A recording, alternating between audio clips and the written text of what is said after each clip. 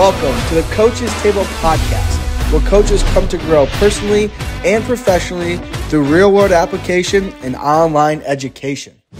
Today's guest, man, I think you guys are going to learn a tremendous amount from him. I think he's got so much to share on a multitude of topics, and I'm super excited and super just excited for everybody to listen to him because really I think he has a lot to offer. So today's guest, coming all the way from Canada, Coach Tanner Kerr. What's up, man? Hey, buddy. How you doing? Good, bro. How about you? I'm good. Everything's good. Life's good. That's awesome. Hey, for those of you guys that don't know Coach Kerr, he's in Canada. He's our neighbor up north, and here in the United States, I think we typically only think about the United States, but man, he's got a lot to offer. So let me just kind of tell you a little bit about him in just a second. So Coach Kerr has coached 27 All-Americans and 5 national champions. Now, I don't know about you guys, but not many strength and conditioning coaches get the opportunity to coach that many people at such a high level. And even from his beginning is that he started at a high level at professional levels, working with pros right away. So if you would kind of share people or tell people your story, kind of tell us a little bit about yourself, how you got started in strength and conditioning. I always think it's so interesting when people kind of say why they got into the industry. Yeah. So, I mean, first of all, thanks for having me on. I really appreciate the time and appreciate the platform. And I was really excited to hop on. In terms of kind of like how I started, very similar to other SNCs, it was mostly about exploring my own athletic endeavors, where I grew up in Burlington. So basically just west of Toronto, basically. I was incredibly fortunate, even at the high school level, to be surrounded by people who were fairly highly regarded in Canada when it came to speed development, SNC, and all these things. So just to kind of expand on that a little bit, like my high school coach, for example, was working in the CFL. He was working at a high performance institute in Hamilton. He was working at a local university and doing everything that we're doing now. And I had that available to me pretty much at the age of 14 onwards. Now, I wanted to grow as an athlete, obviously. And for me, that meant getting into football as soon as possible. I basically played every sport under the sun growing up, but I really wanted to play football right away. And it was actually my pops. He told me, no, grade 9. I said, I'm signing up. He's like, no, you're not. You're too fat, dude. You gotta cut the weight a bit. So basically fast forward a year, dropped 30, 40 pounds. So again, took the onus on myself, learned how to do that, whether that be the training piece, the nutrition piece, whatever. And then I go, okay, grade 10, here we go. We're playing. He's like, no, you're too pencil neck now. You gotta add some lean mass onto your frame.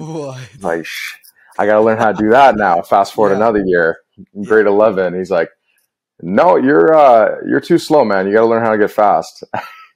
So it in a way, my kind of introduction, because I had such phenomenal resources available to me at a young age, my kind of introduction to SNC was fairly early, but my football journey started very late. And then within that time frame, I was able to get a bunch of scholarship offers. I had a good career playing up here in Canada for university.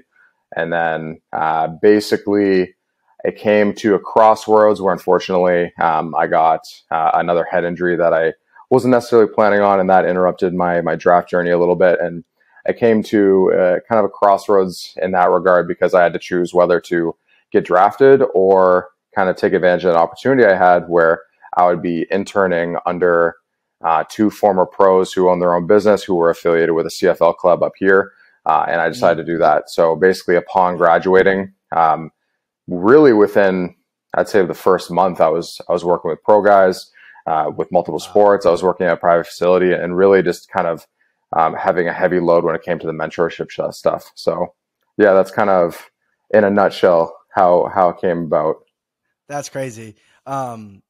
It's crazy because athletes spend, and I'm going to just, look at football here, but athletes spend their entire lives essentially training to be a college football player, right? As we play football from 5 years old, 6, and all the way up, right? And then you get those 1 or 2 years, maybe 3 years or 4, it depends on your school level, but you get a couple of years to like really shine and be like, okay, I can play at the next level, whether that's a Division 1, whether that's, Division 3, it doesn't matter. But, we spend so long in trying to get a couple of years, and here you are, you come as a 10th grader, 11th grader, sophomore, junior, and you're like, hey, I'm just now starting.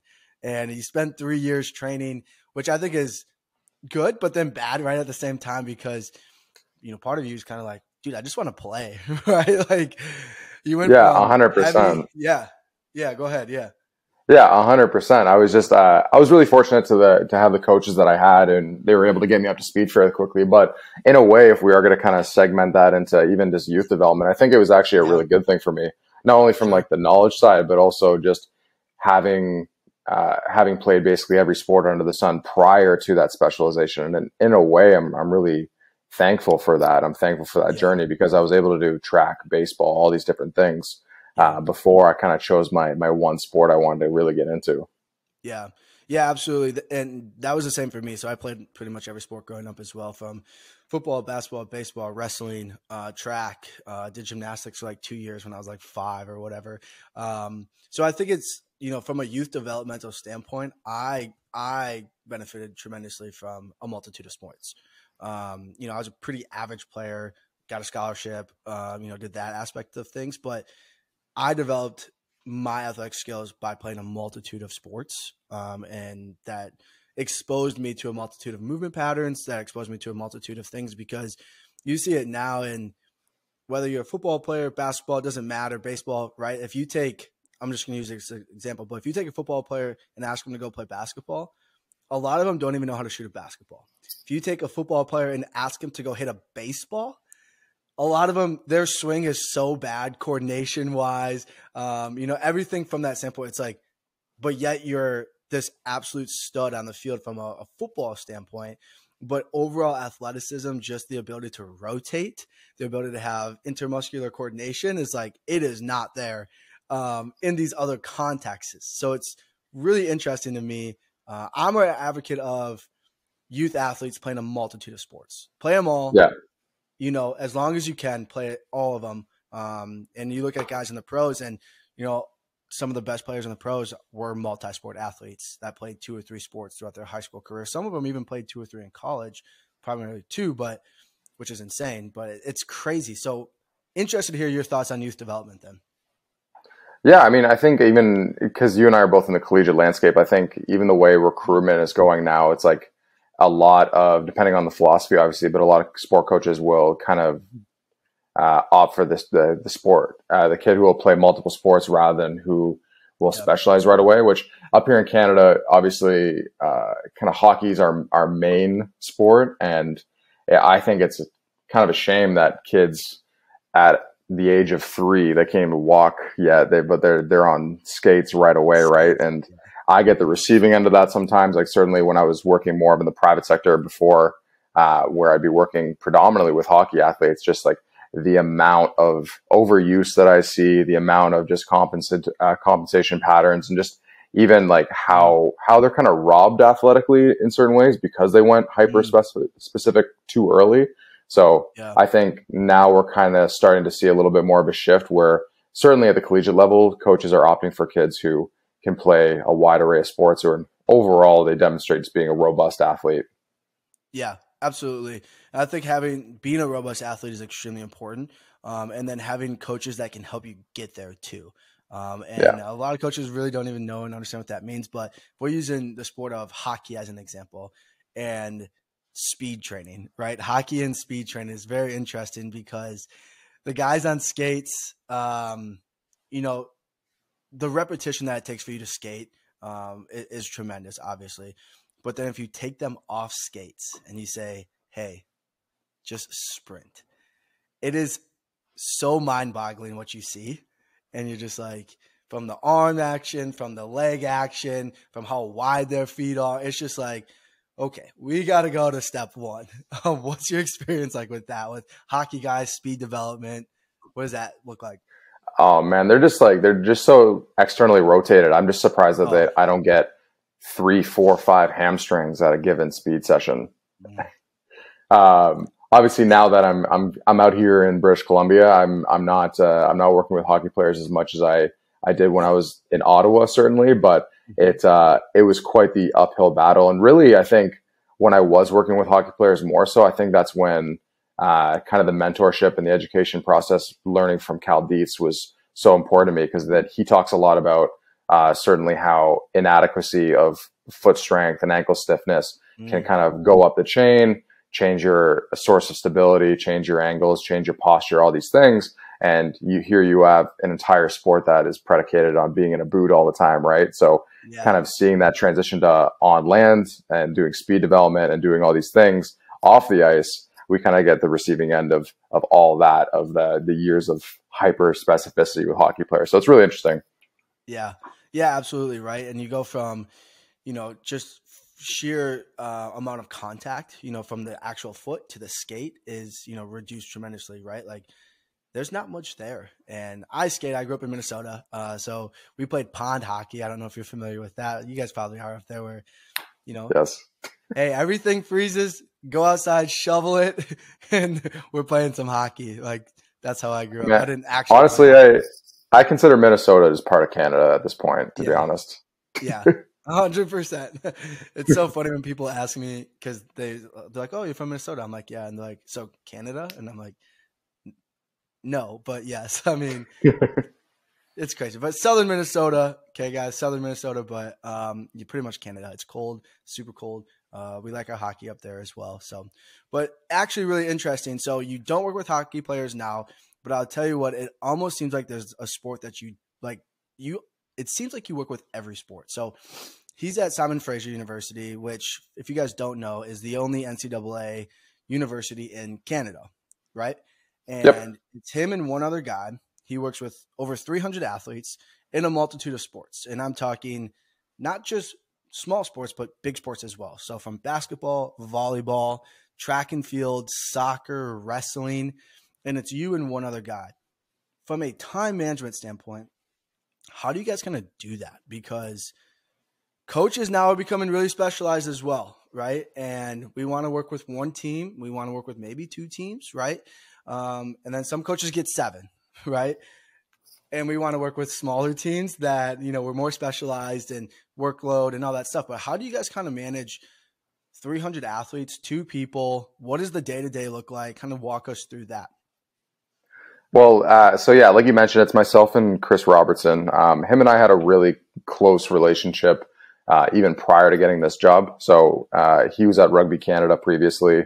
The university I was at prior to here, I was working predominantly with rugby athletes. So him and I worked very closely together. So if he was working with high school athletes and sending them up to the collegiate level, we'd be working together on that. Conversely, if I had an athlete on the collegiate level who are nationally carded, maybe they're going to Olympic trials and things like that, I would send them his way. So we really work together quite a lot. And that kind of works really well here because we have an excellent line of communication and we're very organized. So like you mentioned, there's two of us and there's about 450 to 500 athletes at Simon Fraser University. Wow. So like you mentioned, it's in the NCAA.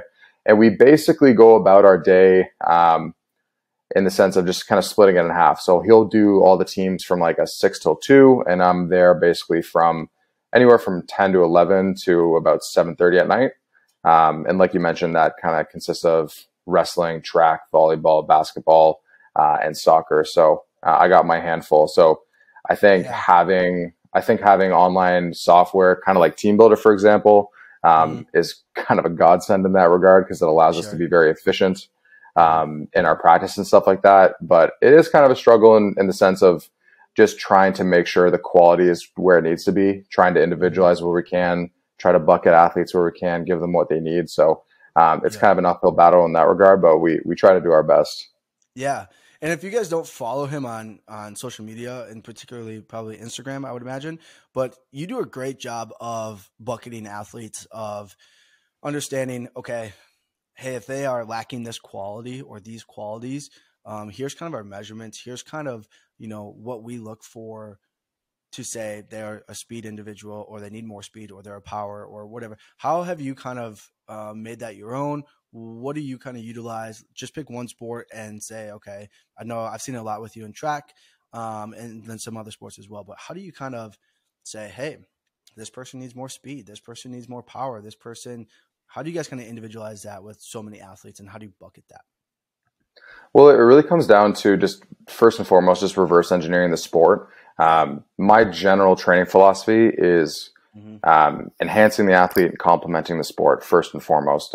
I find that if you take a fairly general approach, outside of anybody who's basically a freshman, you're just getting a kid who can't walk and chew gum at the same time to do some fairly basic stuff. But outside of that, I think understanding the demands of sports and how to complement certain kinds of athletes is imperative to their success and how well you're executing your program. So I do that with pretty much every sport that I do to a certain degree.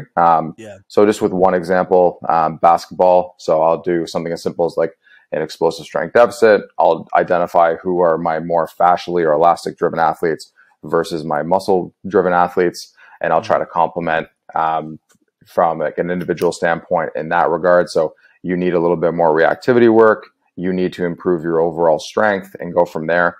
Basketball is incredibly difficult in that regard because you have such interesting bodies though. Now, with that being said, I might have an athlete with an incredibly long wingspan who I deem that they need more reactive work. However, in season in particular, I try to keep boots on the ground as much as I can, based on the sheer minutes that they play in training camp and in competition, obviously. So I'm trying to stick to the philosophy that they need more reactive work, but I'm trying to keep boots on the ground.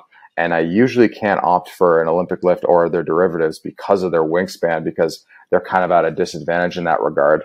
Yeah. Because if I had them go to high hip, but their wingspan has that bar at low thigh, then they're kind of behind where they need to be, obviously. So I have to find fairly creative ways to go about doing that, which that kind of goes into like a special exercise category. That's kind of one way I tend to bucket athletes.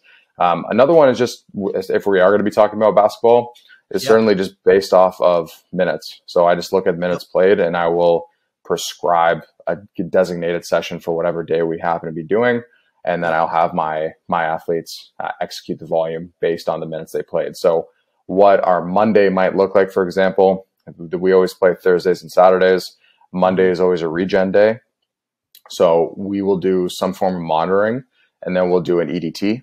So just a recovery circuit. So if I have, let's say 3 or 4 girls playing above 30 minutes, for example, they'll do singles for 6 minutes. If I have somebody who's generally 12 minutes to about 18 minutes, I'd say, I'll have them do doubles for 10 minutes. And then if you're a low minute player, so under 10 minutes of playing time, I'll have you do triples for 10 minutes. So that's just an easy way to kind of bucket them based off their load so that we're kind of reaching the overarching theme of what I'm trying to do, but just accommodating them based on what they're playing. Yeah, absolutely. I bucket athletes pretty similar as well. Basketball in regards of minutes played, high minute guys, moderate, and then low. And then I just give them very similar to what you do as well, just a range though, because at times, like, even though you're a high minute guy, there's times where like they feel good and it's like, well, maybe I want to push it that day. Cool. Yep. Awesome. And there's times where maybe you're a moderate minute guy and you feel like trash. Well, like, okay, let's back off, because for me, it's like the number one thing is, especially in season, is like you being available to play your sport. Like, yep, I still want you to improve. Yep, I still want you to push weight. Yep, I still want you to jump maybe a little bit. But my biggest thing is like you gotta be fresh. You gotta be ready to play. And so you guys monitor once a week. Is that what you guys do then, like on a Monday, like a daily wellness questionnaire? Or how's that for you guys? So we do everything objectively. I'm not a huge proponent of doing like RPE screenings and stuff like that. So basically what my week will look like is I'll have a regen day on Monday. They train on Wednesday. That'll be our perform day. And then our Friday is going to be our turbo day, with Friday being kind of an interesting setup where I'll usually do some kind of inverted session organization. So instead of having our primary stimulus being kind of smack in the middle of that designated session, I actually give them their accessories first and then basically end the session with the highest outputs, the most excitability type movements, so that they, from a nervous system standpoint, feel good going into their game the following day. But basically from a monitoring standpoint, Monday will just look like your basic CMJ. I might break out the grip dynamometer. and some fairly basic stuff like an IMTP pull, for example. And then on our perform days, that's going to be our special exercise category where we're measuring power outputs. So for me, that will consist of a trap bar shrug, our push jerk, and then our split jump. Okay. And then I basically pinpoint their peak powers, and I tend to bracket it. So I'll give them different exposures based on where they hit previously. Sure. Wow. Actually, one thing I'm interested for you to talk about then is the grip aspect of things. I've thought about that myself because I would love to take that like on the road and assess it like the day of game and be like, okay, like what is your central nervous system readiness? Now, am I going to take that information and then go run to the coach and be like, so-and-so's not ready. He's not playing today. Like, absolutely not. But more so just to measure to see, okay, if we had, you call it a turbo day, I call it a primer, probably the same concept. But like, if we did that on Friday, we believe that the effect of it will still have an effect for at least 36 hours afterwards. That's kind of the thought process. 24 to 36 hours afterwards is what we believe will still have the neural effect.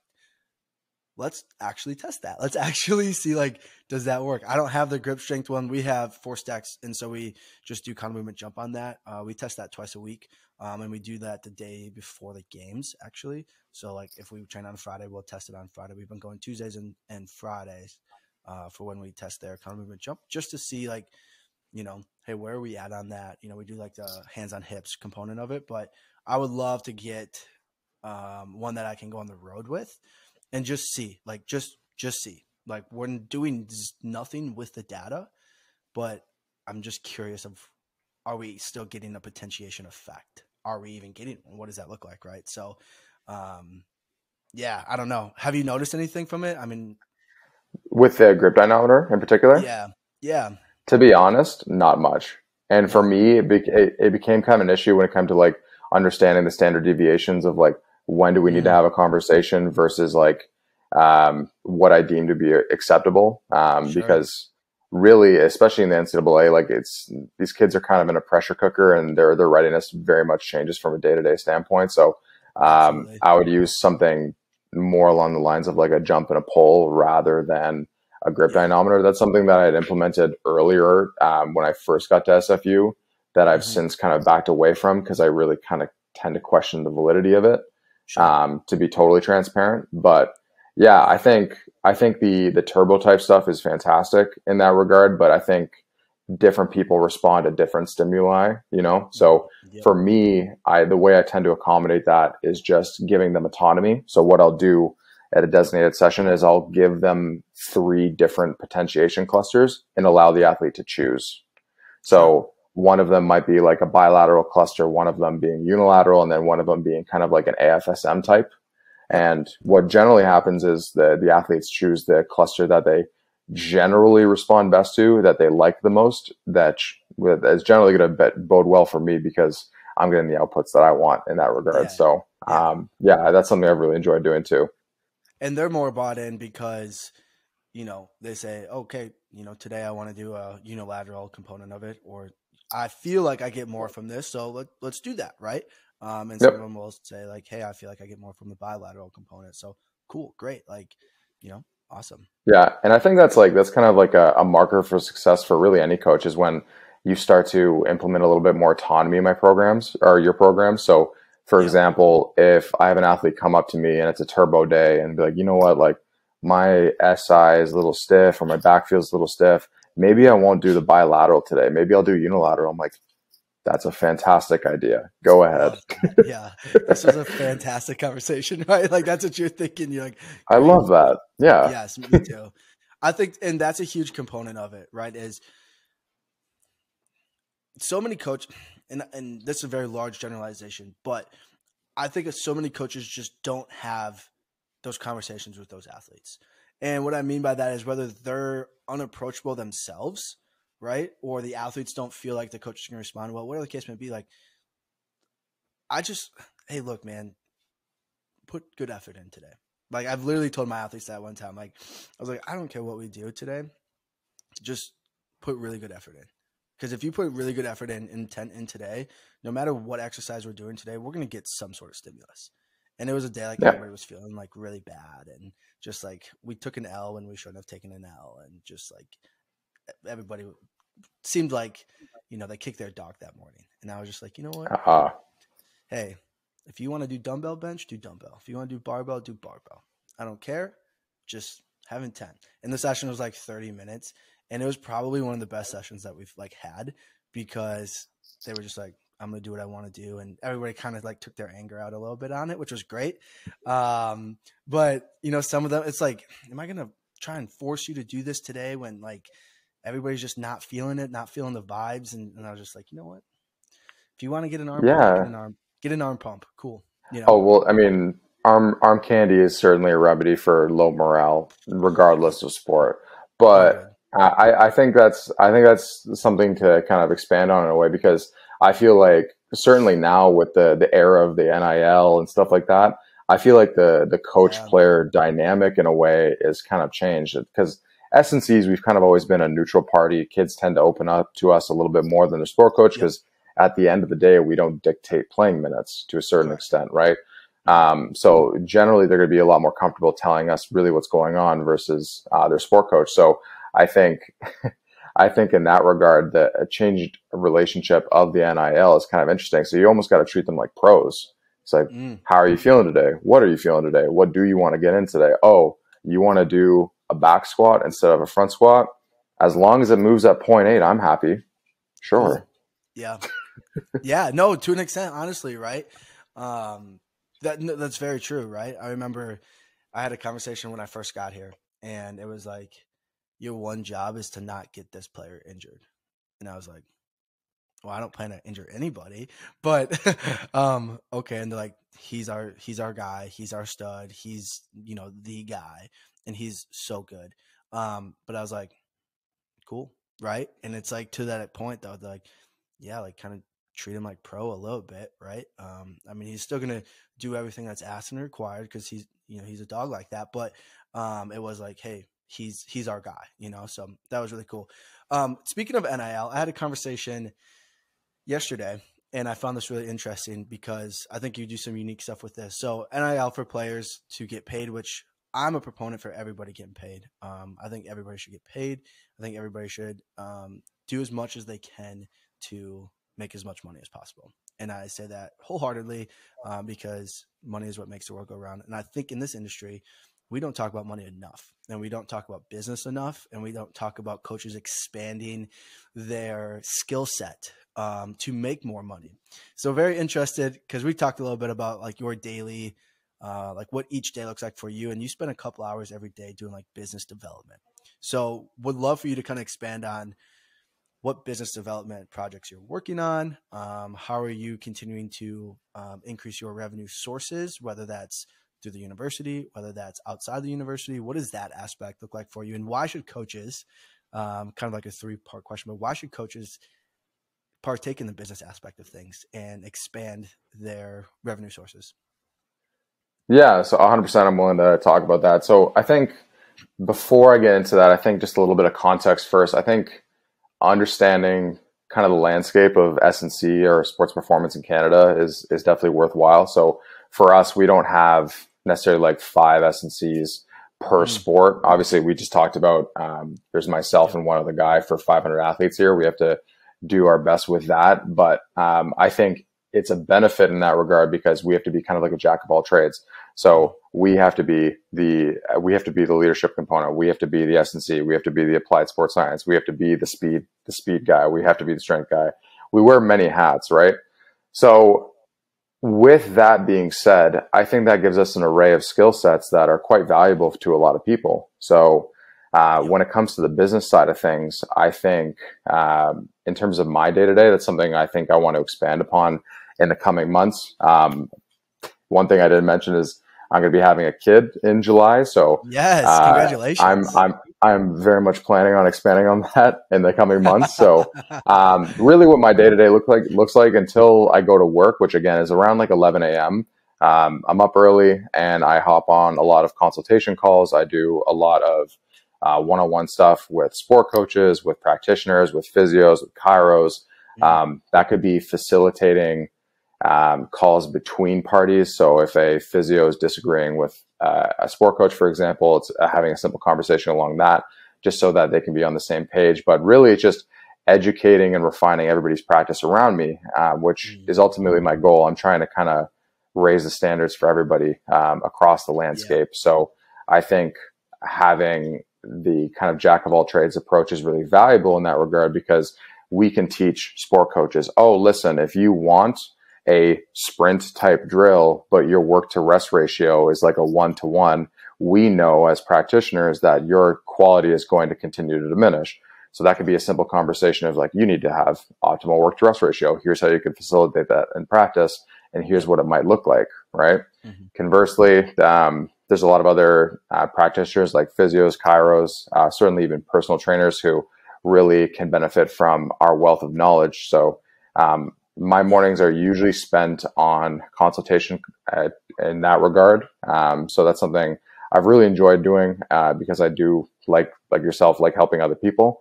And then in the coming months, I'm very much trying to expand my practice within the education landscape. So that'll include running seminars.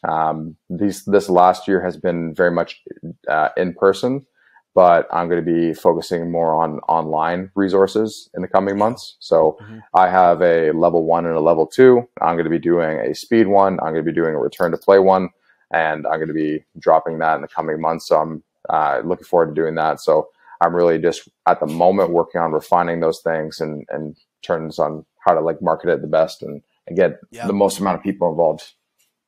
Yeah, absolutely. So for those that don't actually understand how much goes into a seminar, or the marketing aspect, or setting up a place for people to pay online, to watch online, to understand all the resources that go into this, like these skill sets of marketing, copywriting, putting obviously the presentation together, and then the email aspect of it, and then following up with people, and then collecting the revenue sources. Like those skill sets are skill sets that like legitimate businesses pay hundreds of people to do, if you guys want to be 100% honest, right? So understanding, how do I build a website or what software system do I utilize? There's so many out there. Am I using Squarespace? Am I using ClickFunnels? Am I using Wix? And then taking the time to learn that skill set, and then saying, okay, well, like, what content needs to be inside of that? What does the sales copy need to look like? What does the headline need to look like? How do I, structure this so people will, actually pay for it? How do I, send people to my website? So now you're talking about sending traffic. Now, what are my conversions? And now maybe ads, maybe, like there's so much extra to it, which are all amazing skill sets, because I don't know if many strength and conditioning coaches know how to do that stuff. And it's like, I mean, I certainly didn't. Yeah. But how did you learn? Just by doing it, right? Honestly, I hated it. I prided myself on being the excellent service guy. I was just going to focus on training my athletes, doing the best I can, and kind of like, shoot, I don't know about your parents, but my parents certainly is just like, your quality will be rewarded somewhere down the line. But as we know, that kind of landscape has changed too. We see it more than ever that people tend to hop jobs more and will immediately get a 10 to 20% pay bump based on where they hop to. And you very rarely hear people staying in the same place for a prolonged period of time and getting that same benefit, right? So I think for me, it was a fairly challenging experience of just having that kind of paradigm shift, going from, okay, my service is going to be rewarded. I just want to be kind of like a landmark in the industry. Hopefully one day I want to make a massive impact. I want to have really rewarding success with my athletes, certainly, and something will come down the pipeline, when in reality, especially if you're a young or aspiring S&C, you have to start making opportunities for yourself. And I look at somebody like an Eric Cressy, for example. He has facilities, he has online resources, he has consultation, he has seminars, he has all these things, but yet he's also getting paid, what is it, like 1.1 or 1.3 by the Yankees, but he's in a position where he doesn't need the Yankees. Correct. Right? Like he can get dropped tomorrow and he's going to be okay. So I think having that security blanket is really, really important.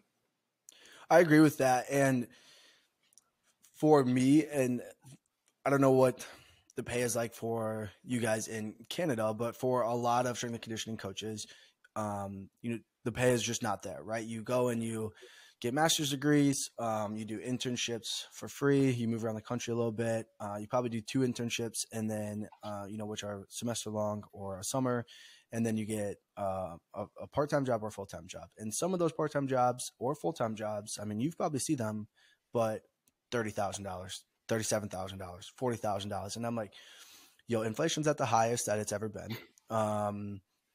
Regardless of that, but it's at the highest it's ever been.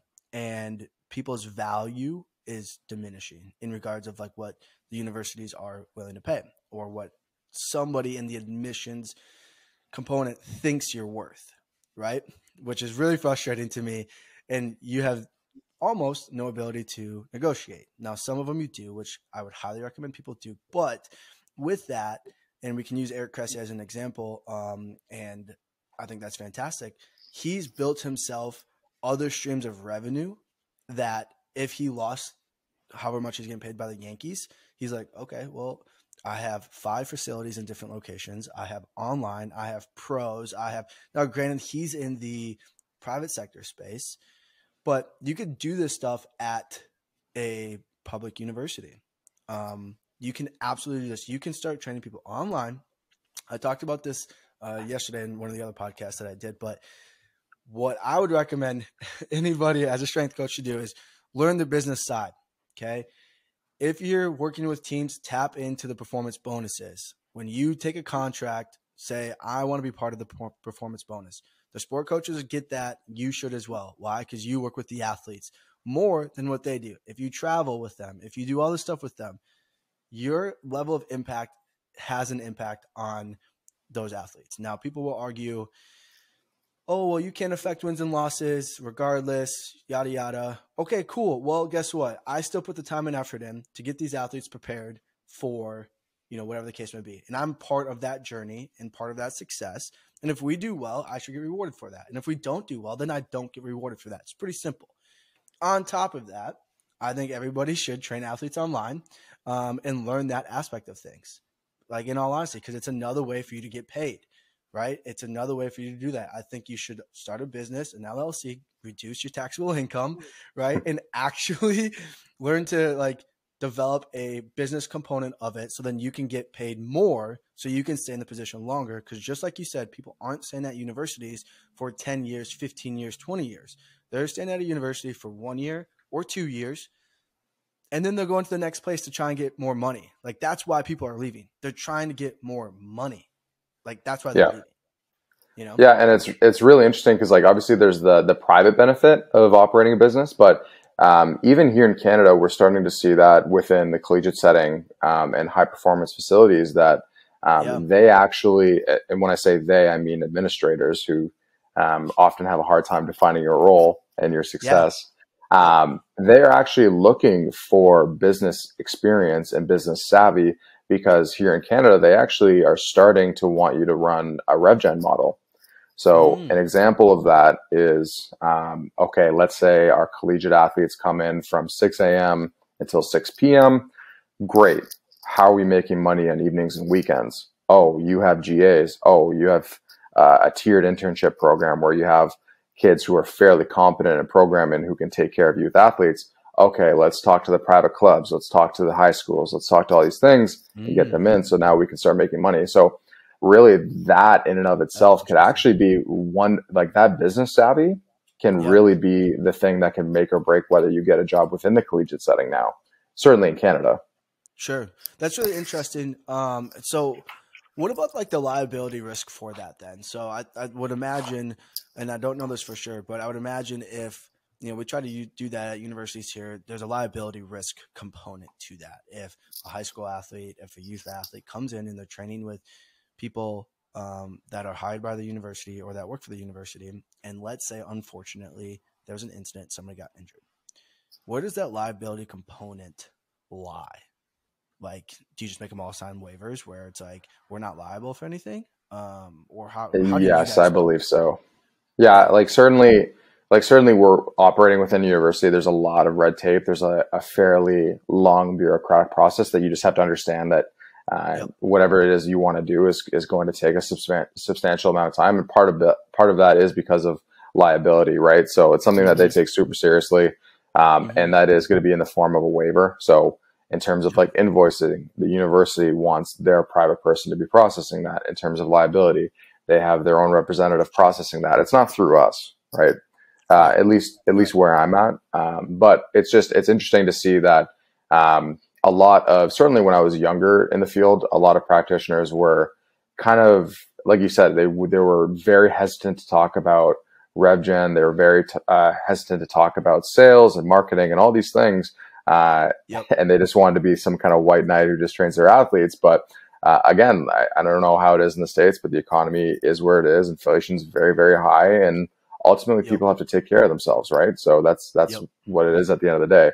And honestly, it took, I think, myself and my wife getting in the situation we were in to kind of have that snap for me a little bit. So yeah, no, I mean, and that's really interesting because pain drives people, right? Like whether it's financial pain, whether it's emotional pain, whether it's physical pain, pain is a big driver for people. And that's why people purchase things that they purchase too, right? If you're, obese and you want to lose weight, you might purchase, whatever pill to try and lose weight because the pain that you're in is, pretty incredible, whether it's internal, external, doesn't matter. But in regards of, and I'm going to highlight financial pain here, but a lot of people do get themselves in a very tough financial situation.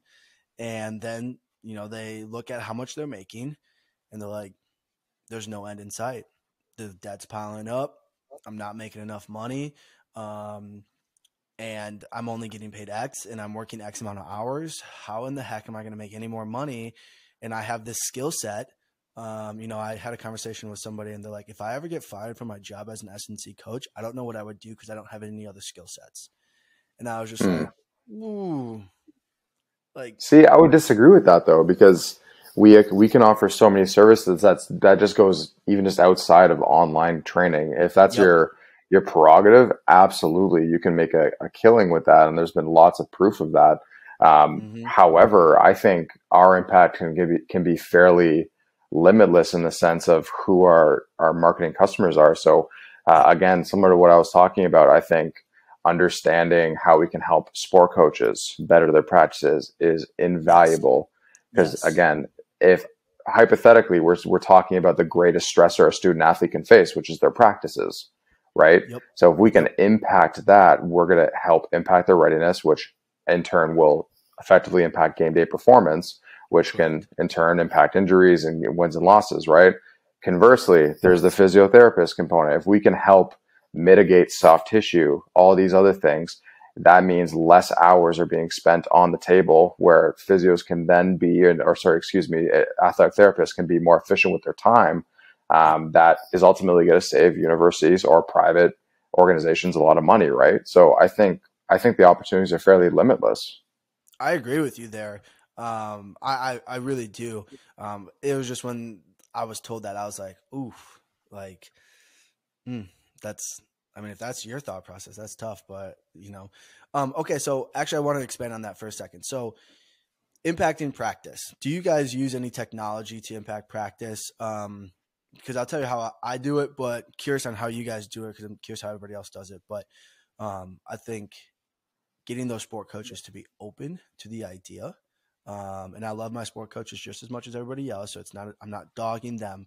I just think because they don't know and understand that component of things at times, we spend a lot of time educating them or at least potentially educating them on, hey, this is the information from the athlete, whether we use technology or what. How do you guys kind of go about that? So here, very unfortunately, we don't have access to GPS. That is something that we've been pounding the table for. Everything is set, but it ends up being, again, a little issue when it comes to red tape. Again, we're talking about like the privacy information of the student athletes, which is kind of the main reason for the hesitation. So in terms of our practices, how we impact practices, again, similar to what you mentioned, we give our coaches live information from our monitoring sessions. This is how they're trending, plus minus. It could be very, very simple. It's like, this is what I'm seeing anyways. Maybe have them participate in fewer minutes in practice today. And generally, even from like a nervous system standpoint, maybe that's us interacting with coaches and helping them plan their practices. So if we look at their script, if they do script their practices, you as a practitioner can look and say, listen, you don't have a high speed exposure for 10 days. You guys are at risk of losing the residual effect of speed development, and you are potentially at risk of having somewhat of a lethargic performance when it comes to being on field, right? So that's, I think, from a day-to-day standpoint, is more about just understanding and effectively communicating how their coaches can modify things to get the most out of their practices and the most out of their athletes. So then, because do you then sit down with your coaches and either help them plan practice or overview their practice, or just look at it and say, hey, what's your plan for this week? Well, like, is Tuesday a hard day for you? Is Thursday? Like, what does that kind of look like? Because that's kind of how we do it a little bit, and I can dive deeper into that. But I don't know if enough people are sitting down with their sport coaches and having these conversations. And I think they should. Hey, what day is a hard practice? Or what do you think is a hard day of practice? Because at times, what we believe, or what sport coaches believe, or sport staffs believe is a hard day of practice could be an easy day for athletes, and vice versa, right? So are you kind of sitting down with them and saying, like, what is your plan? Let's overview it. Or how does that work for you guys? For me, I think it's just about finding common ground. Obviously, throughout a week, sport coaches have certain things that they want to develop, whether that be technical, tactical, skill development, physical qualities, if you want. Certainly with the physical qualities, that's when we come in. But I think it's more about advocating for what you want to advocate for, having just reason for that, and really expanding on that with the sport coach, so that you can find some kind of common ground. So just as a simple example, this last year, we reduced injury occurrences for our men's soccer team by 44%. So that's instances of injuries and days missed due to injuries. And basically that is us fast tracking the return to play as well. And part of that, for what I advocated for, was our high speed exposures. So it was a simple conversation of, this is what I believe in based on residual effects. I believe we can maintain and build speed throughout the season, regardless if you're at home or on the road. We just, as a staff, need to work collaboratively together to schedule it so that we don't miss the boat. So I think that's something that they bought into immediately. And that was, even whether it was myself servicing it, an intern servicing it, or an assistant coach on the staff servicing it, I would just give them constraints that I would like to see. And again, it doesn't take much. It takes maybe 5 to 15 minutes max to get the speed exposures you want, to then optimize their practice. And then we saw kind of like the benefit of that, certainly as the year finished this last season. Yeah, absolutely. I mean, reducing that by 44% is absolutely insane.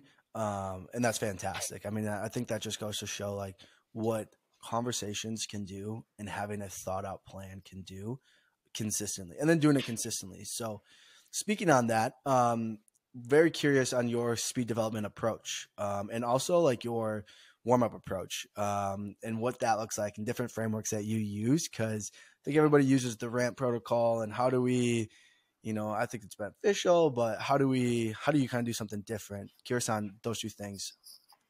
So I'll touch on the warm-up stuff first, and then if it's okay, we'll go into speed afterwards.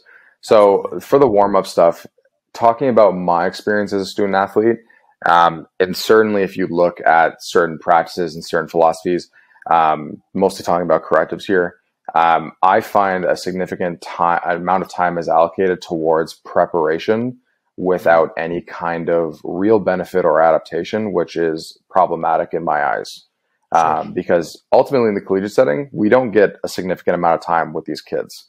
We have to be very finite in our approach, and we have to move the needle forward to, in a way, justify our job, one, but two, ultimately give the teams a good product, right? Yeah. So really, with that being said, I have several alternatives to your standard movement preparation, as opposed to like a 15-minute dynamic warm-up consisting of butt kicks and karaokas in order to aid in that. So one example I kind of touched on earlier was just the reverse session organization model. So if I have a situation where I'm training a team between games, they're coming in beat up after their game, that's when I will usually flip the script. Instead of giving their accessories at the end of a session, I will do it at the beginning. Again, low level, we talk about localized blood flow, all those things. And then afterwards, giving them their kind of meat and potatoes, and then hitting them with their greatest stimulus, but least fatiguing stimulus at the end, so that they can go into their competition ready and potentiated to a certain extent. Another one that I've used is barbell complexes. So I've used an ascending principle or an intensification principle, depending on the time of year. But that could be something as simple as incorporating 3 to 5 movements that you deem are appropriate, and that's from a skill standpoint you want to touch on a regular basis, and giving them light loads fast in order to do that in a kind of a continuous pattern. So in a way, you're giving kids a ton of exposure to the skills that you want them to improve on. You're giving them adequate volume at those particular skills, and ultimately you can progress them in a manner where they're hitting it with decent load. So as for a training effect, that's going to be way more beneficial than necessarily just doing butt kicks for 20 minutes, you know? Yeah. Another one that I've done that I've incorporated this year with mostly my sprinters, jumpers, and throwers on track and field is our AFSM. So you can argue its validity and its effect all you'd like, but just from an excitability standpoint, I believe that having them do an incredibly high neuro task prior to the primary stimulus is incredibly valuable. So if anybody wants to look up more on AFSM, Cal Dietz is a great resource. There's lots of stuff on his YouTube channel. I'd highly recommend it. But basically, I'll have them do anywhere from 2 to 4 AFSM. So that is a band facilitated movement. And from an intent standpoint, I'll have the kids try to get 20, 30, 40 repetitions in a span of 5 to 10 seconds. Right, prior to the primary session itself. So there's just a couple examples that I do from a movement preparation standpoint in order to ultimately get a training effect and being as efficient with our time as possible. Yeah, absolutely. Because the time constraint for us is the big thing, right? I mean, yes, you get 45 minutes, you get an hour, you get 30 minutes. Heck, sometimes you might only get 15 minutes, right? I mean, it just kind of depends. Every day is a little bit different. From that aspect, and us nerds who love to train and we're like, if I could have you in the gym every day, I would. But, realistically speaking, we recognize like, hey, we got 2 times a week with you. We have 3 times a week with you, whatever the case may be. So how have you really, so using those different methods, because I've seen them, I mean, I've seen the stuff on the Instagram and I think it's fantastic, but how do you notice your athletes respond to that? Like, when they do the FSM stuff, when they do, some of the other things prior to, do you notice that like they really respond well, whether that's just, hey, we enjoy this, or we're seeing, the adaptations that we want? Yeah, so I'll do kind of a mixed method approach sometimes. And I think even just communicating with our athletes is a vital part of the process. So I'm not sure about yourself, but certainly when I was a student athlete, I wasn't overly informed of our blocks, of the training goals, or even of a particular goal of a training session, which I think it was really problematic. So going from a student athlete to then a practitioner, that's something I was hell bent on doing. So I keep the kids very, very informed. That's why I use very simple titles like a regen day, a perform day, a turbo day, something along those lines, so that the kids know the intent of the given day. Even with my wrestlers, I give them a really simple principle of a hardware software. We train Tuesday, Thursday, we go hardware software. So coming off a competition on the weekend, they know coming in on Tuesday, listen, this is just a volume day. I do not need to be aroused. I don't need to be rah right now. I'm just going to be very methodical, do what I need to do, and leave. That's not going to be as mentally exhausting for the kids. Come Thursday, they now know, okay, we're hitting it. I need to come with some juice to this session. That's very, very valuable. So in terms of having the kids respond to those things, I play around with different concepts a little bit to see when it comes, certainly with track and field, how every individual performs 24 hours later, 48 hours later. And I'll mark, listen, you are an excellent responder to overcoming isometrics. You are an excellent responder to ISO contrast sets. You are an excellent responder to AFSM. And I'll just kind of flag it to a certain extent and then just go from there. And then give them the autonomy, like you talked about earlier, to say, hey, like, if you want to do this today, great. If you want to do this other thing today, great. Exactly. I do a similar thing. And I'm very fortunate because what I do is I actually steal some of their time, if I'm being honest with you.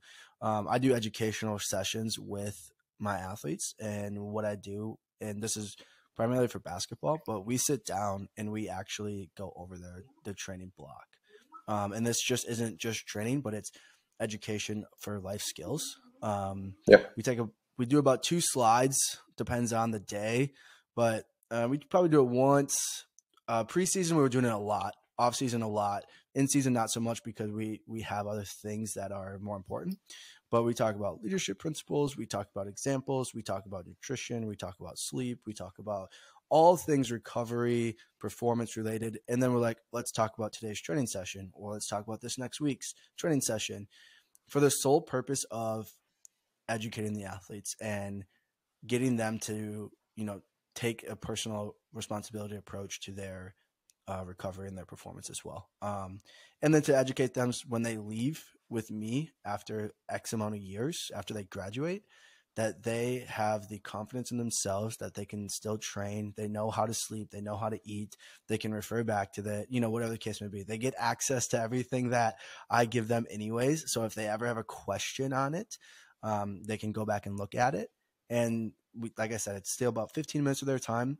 And it's been so beneficial for the kids that think about it. They're texting me, like, Coach, we just talked about this leadership thing in class, and I thought about our meeting. And I'm like, that's awesome. Like, that's fantastic. Oh, that's like, phenomenal. they're like, can you send me this resource? And I'm like, absolutely. Like, and I think it's just been really beneficial, and that's just their objective feedback, obviously. And, but I think it's just been so good. And like I said, it's 1 or 2 slides, 15 minutes, nothing crazy. And it's just, here are what macronutrients are, and here's what we should consume and why, right? Like, if you have a registered dietitian, obviously have them do that. But if you don't, you have to take the onus on yourself, and say, I need these athletes to be eating X amount of calories every day, and here's why, and a lot of them are shocked by it. Yeah, I think I think that's a really important thing to incorporate. Again, just informing the athletes is half the battle, right? And you're gonna get so much more out of it. Like, just taking 1 step back to take 2 steps forward, I think is a vital part of the process. And certainly the nutrition piece, I don't know on your end, but my end, unfortunately, we're not in the position to provide the kids with a ton of food, for example. But even just informing them on how they can improve their day to day is incredibly important. It's one of the things that I actually took from the guys at USC, is kind of like a microdosing kind of principle on the lecture component, similar to what you said, like 15 minutes. Yep. It's not much. You're gonna play with their attention spans a little bit, but every day is like 3 to 5 minutes of, okay, let's talk about this simple concept and how you can improve it. Yep. And if I'm being 100% honest and transparent, I stole that from TCU when I was there, because they did it after their session, man. I'm not going to lie. And I was like, wow, this is fantastic. So they would work out, and then they would have the TVs up there, and they'd be like, okay, let's talk about this, for 5 minutes. Okay, cool, go. Right. And it was like, man, that was fantastic. Now, was that the reason why they went to the national championship? Maybe, maybe not. I don't know. But I saw something that I liked, and I was like, this is awesome. Let me apply this with my guys. And obviously I make it my own, but then I just apply it with my guys. We do it before session because it gives them a little time to just mentally sit there and hang out, because after session, we're going right to practice. So, but if you can do that, I would recommend it. I think it's awesome. Doesn't mean that it's perfect, but I think, that aspect of things is really good. One last thing, and then I want to be respectful of your time here, but you're really interested in like your internship curriculum, how you kind of tier that. I run the internship curriculum here as well, but how you kind of tier that, and what that looks like, how you take somebody that's a beginner, aspiring S&C coach, somebody that's done an internship before, somebody that's, hey, you're a graduate student level, and then like, bro, you're ready to be on your own. Like, what does that look like for you guys? So yeah, I run the internship program at SFU, and we're very fortunate to have a very strong kinesiology program, and we have a fairly close relationship with them.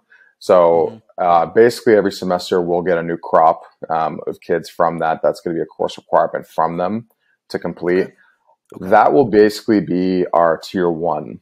Now, those kids are generally very, very green, certainly when it comes to understanding exercises, executing exercises. Shoot, even looking you in the eye, they're pretty green. Yeah. Now, outside of that, we do have kind of a second level where these are people who have been a part of our internship. They've gone through our practicals, whether that be a lecture series or a physical component.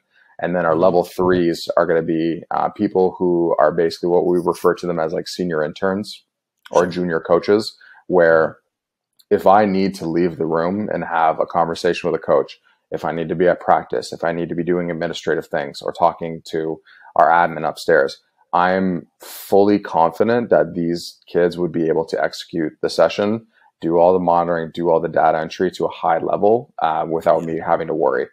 Now, when it comes to managing those kinds of three levels, we do run about 5 total hours per week of education opportunities on top of their servicing. And now with that kind of level system, we generally tier that as well. So the level ones, I need them servicing as much as possible, and I need them at every single lecture because they need to intake an abundance of information fairly quickly. The level twos and level threes, I have them applying more. So the dynamic changes quite a little bit. So I'm actually not going to be on the whiteboard or on the screen. They are. So I will give them case studies. I will give them projects. I will give them all these things to apply, because that's how it was when I was an intern.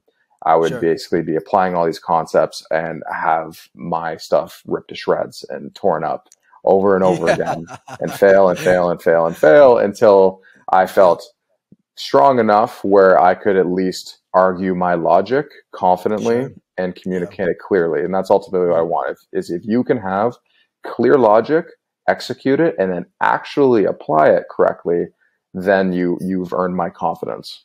So and have the why behind what you're doing too. I think that's a huge component of it. I'm doing this because of X, Y, Z, W, with the thought process of I'm trying to get X adaptation over X period of time, or whatever the case may be. If you can like state that out, or I've read that information from so and so in this book, in this article, like, okay, cool, you know? Yeah, absolutely. So I think that part of the process is really, really important to our internship program. So that way kids aren't repeating certain lectures. They understand these components, and then they can go and apply it. And then ultimately they're allowed to get behind the wheel to a certain extent and actually apply it. And I'll, with certain groups, allow them to actually program to a certain extent. As long as it's monitored on my end, I'm okay with it. And I give it the approval. But I've given the level 3 or the tier 3 a fair bit of freedom in that regards. So that's generally how we structure it. And it's been fairly successful so far, and even in terms of retention. And then going back to our private model, where we are focusing on RevGen a little bit. So we'll have like a local baseball team come in the evenings and weekends, for example, and it'll be our tier 3 interns running it, and it'll allow them to actually make a bit of money. So these are kids who are either post-grad or young in their careers looking for opportunities where they can come in and earn 45 an hour, 60 an hour. Right. So that's a fantastic opportunity for them. So I think that tiered system has worked really well for us thus far. That's really interesting. So how many interns do you typically have at one time? Because if you got people from the graduate component of it that are really green, and then you got, your next level, and then so how many interns do you think, how many are you juggling at like one time? I would say anywhere from about 12 to 20. Oh, wow. Yeah. That's a lot. Yeah. That's a lot. Yeah. I think a lot of people are happy if they have two. I mean, We have, we have definitely a plenty. we have a lot of help. That's awesome. I mean, so that definitely helps the entire aspect of what you guys do flow really well then.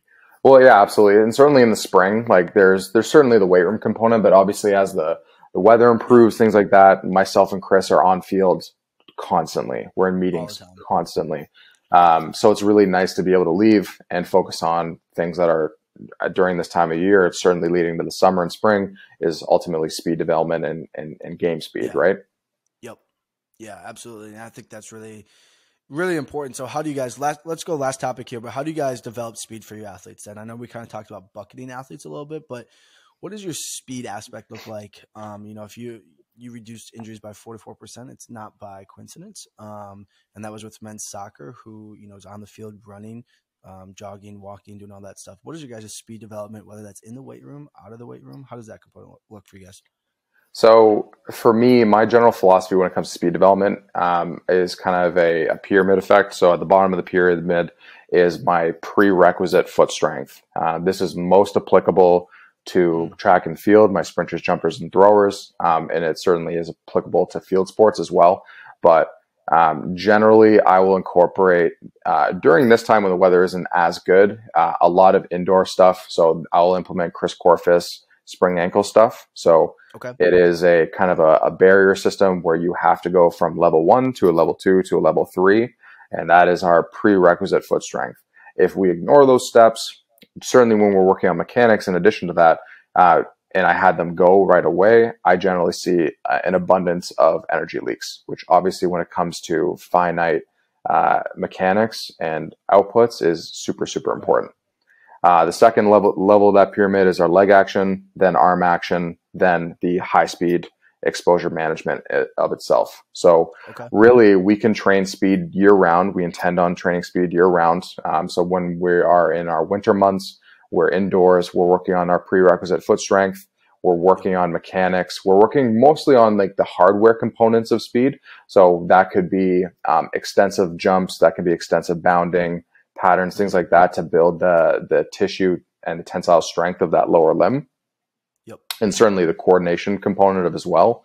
Arm action, sure, but I think arm action it's not necessarily going to get you faster, but can sure should get you slower. And then as the weather gets better, then that's more or less when the periodization component comes into it, the readiness component comes into play, where we're Yeah. managing our high speed outputs, which having browers, having free laps, having all these things is vitally important so that we can have Yep. live information. So we can have a general dose of low, mid, and high speed exposures to a certain degree. But similar to what you said with ranges, we have a range of high speed yards or meters that we want to give our Sure. kids, but the live information will allow us when we cut them off and when we allow them to keep going. Yeah. Yeah, absolutely. I think that's really unique from the aspect of your pyramid, speed development pyramid. Because inside of one of those, you can spend so much time just working on leg action, coordination, and you break it Yep. down acceleration versus max velocity, and then you're like, there's so much to it, and I think speed is becoming a more popular thing, which is awesome. Yep. Because if you look at sport, what do? They sprint, they stop, they change direction, they jump, and they land 9 out of 10 times, right? That's pretty much the majority of all sports. So let's probably spend a lot of time doing that. And typically, your fastest athletes are your strongest athletes, and typically the ones that make the most amount of impact when it comes to the sport itself. Now, we love people that look good in the weight room because we're weight room junkies, if you will. But a lot of times, those people that are the best in the weight room typically don't play, or if they do play, they don't have as much of an impact compared to the athletes that are really good on the field and that typically aren't the best in the weight room. Right? I think we've seen that time and time again, and it's just very interesting. But a lot of coaches don't want to do the speed stuff. They don't want to do the field stuff. They don't know it. They don't understand it. I think it's getting better, which is fantastic. I'm not perfect by any means, but it's stuff that I'm very interested in and definitely like improving my skill set on that. And I think so many people have done a great job of pushing that forward because that's literally sport. Yeah, and I find that really interesting because I find, again, like the whole landscape in Canada and having to be a little bit of a jack of all trades, I think it's vitally important to not just be a PhD in the weight room. Correct. I think having a firm understanding of the relationship between the two is vitally important. How we utilize the weight room, certainly in the spring and summer months, to transfer really well into the qualities that we want to see. And then going into the bucketing of athletes, obviously, if we are going to be using an example like football, they are generally tend to spend the entire winter and early spring doing a lot of compressive movements. And I think identifying patterns of whether they need to be utilizing more hip dominant or knee dominant things, whether they need to work on their acceleration, whether it's max velocity, whether it's just simply an exposure effect. I think having a system where you can categorize and bucket athletes is vitally important. Yep. I agree with that. And I would say almost every sport besides football here in the United States is, one person strength show Yeah. where, hey, you are going to have to be the jack of all trades. You are going to have to know how to do agility training, speed training, obviously the weight room component of things, but then the injury reduction, the RTP process, right? Like for basketball specifically, like I'm a one man band, Yeah. which forces, I think that's fantastic because it forces you to know all of it, forces you to have philosophies on all of it. It forces you to say, how do I get all of this in my training program at one time? How do I individualize this? Who needs help with that? I think it forces you to think through so much more, which is extremely beneficial. And if I can get 5 minutes, 10 minutes before practice, and we're doing, high intensity sprints, or we're doing, something for speed exposure because maybe we didn't get it in practice, or maybe we have a 10-day gap between games or whatever the case may be. Hey, coach, can I get 10 minutes? That's it. We're going to do 5 reps. It's going to look like we're not doing much, but I promise we're doing what we need to be doing. And, okay, yes, awesome, sweet, thanks. So I think there's a lot of benefit to having one person rather than having 5, but I also think, there's benefits to having 5 than just 1, 2, right? Obviously, everything has its pros and its cons, but Yeah, certainly every situation is a little bit different, but I think overall the needle's moving forward a little bit in terms of the prioritization of speed and sporting yeah, demands, not necessarily just strength. yep, In my opinion, it's not that hard to get somebody strong. I think one's ability to connect the dots and transfer is something that is a lot more challenging and should be touted. yeah, absolutely, right? So anything you want to end on here? Um, on my end, no, I'm all good. I just appreciate the Cool. time, and I mean, certainly, if anybody wants to connect with me, I'm all ears. Probably the best way to reach out to me is via social media. You Yeah, where guys can can they follow find you me at? at Coach Care, so coach.care. Hmm. That'll probably be the best way to get a hold of me. Hmm. If anybody does want to touch base regarding their practice or things that I incorporate, I'm always happy to chat, and I will be producing some seminars online that will be available for purchase in the coming months. So looking forward to hopefully connecting more with yourself and other people. So yeah, I Yeah. just appreciate the time.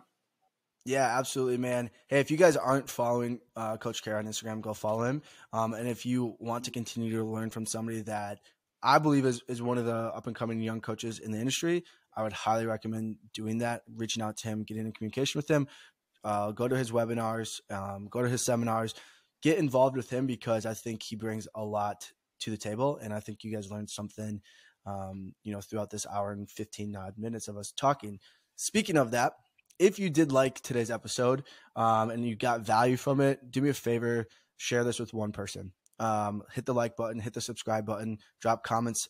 This will be going on YouTube and then all of the podcast aspects. So drop comments, tell him what a great job he did. And then lastly, and most importantly, subscribe to my email newsletter where you're going to get updates on who is going to be on the episodes next and some other exclusive offers and stuff. So if you guys like this, like I said, please do that. Share with one person. Would really appreciate that. Coach, thanks for your time today. Really appreciate you being on and look forward to having more conversations with you in the near future. Yes, sir. Looking forward to it. Thanks so much, Kendrick. Yeah, thanks, brother. Appreciate you.